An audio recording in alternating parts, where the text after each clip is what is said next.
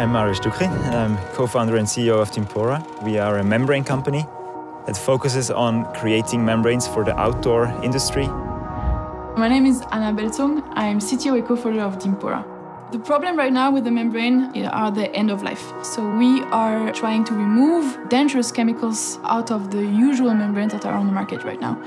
And for this, we have developed new technology here at ETH Zurich. When we won the Global Change Award, we realized how important it is to have a network, to be connected to the other players in this market, which actually changed the world by having a change in their supply chain. And without the Global Change Award and the outreach of it and the connections of it, we would never have been able to go there as quickly as we have. I had this image in mind of seeing someone on the slope with the Dimpora jacket and telling me how good this technology is without knowing me, and that would be still my dream to have this achieved.